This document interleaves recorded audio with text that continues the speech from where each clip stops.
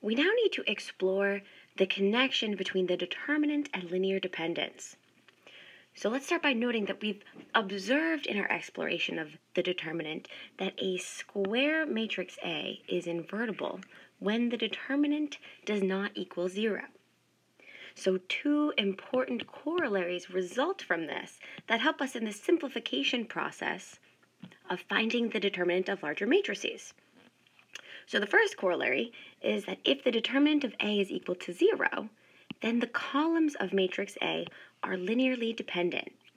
So this proof is quick, and let's take a little peek here. So again, we'll start here by keeping in mind that a square matrix A is invertible when the determinant does not equal 0.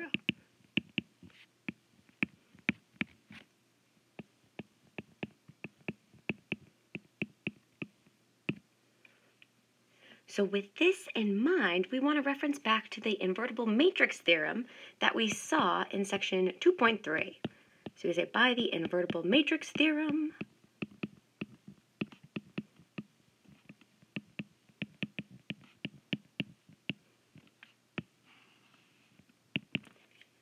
we know that if A is invertible, then the columns of A are linearly independent.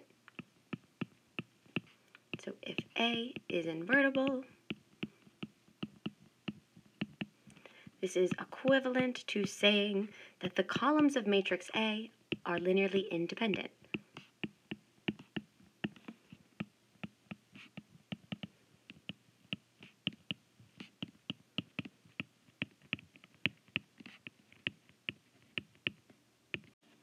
So again, thinking back to the conditions of the invertible matrix theorem from section 2.3, we know that all 12 properties of the invertible matrix theorem are logically equivalent, meaning that they're either all true or all false.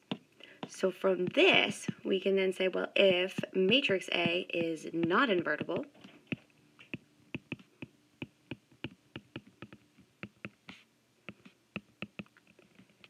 then this is implying that the determinant of A is equal to 0, and so the columns of matrix A are linearly dependent.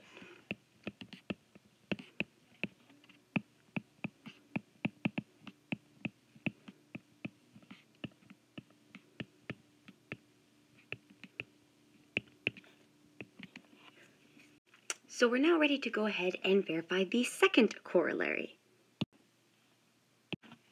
So our second corollary here is that if the determinant of A is equal to 0, then the rows of matrix A are linearly dependent.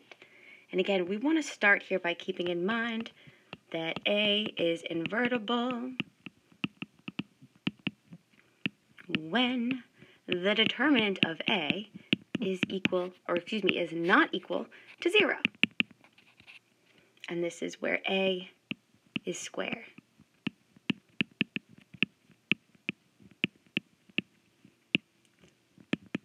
So we want to keep this in mind as we proceed in confirming this resulting corollary.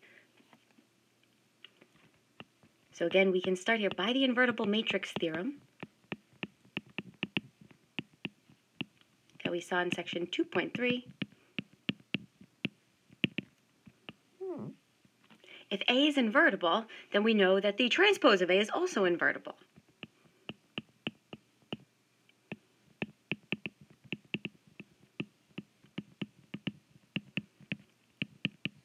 So if A is invertible, then A transpose is also invertible.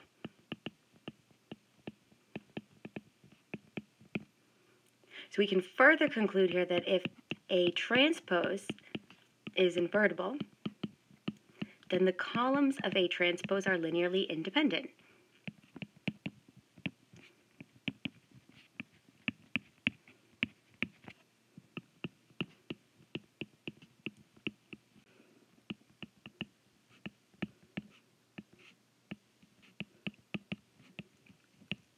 So again, by the invertible matrix theorem, we know that if A is invertible, then A transpose is invertible. We also know that if A transpose is invertible, then the columns of A transpose are linearly independent.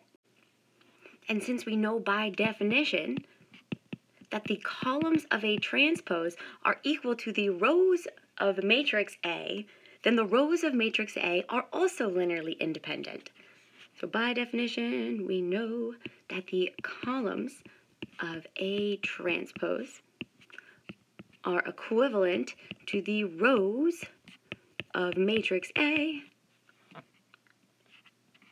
Should say, by definition, since the columns of A transpose are equivalent to the rows of matrix A, then the rows of matrix A are also linearly independent.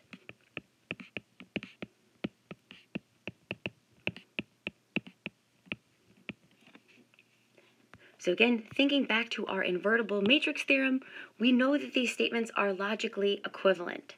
So they're all either true or they're all false. So using these conclusions that we've recalled here, we can further say that therefore, if matrix A is non-invertible or non-singular, then the determinant of A is equal to 0, and the the rows of A are linearly dependent. And we know that the rows of A are linearly dependent here because the columns of A transpose are also linearly dependent. So we're ready to now use these corollaries in simplifying the process of finding the determinant of larger matrices.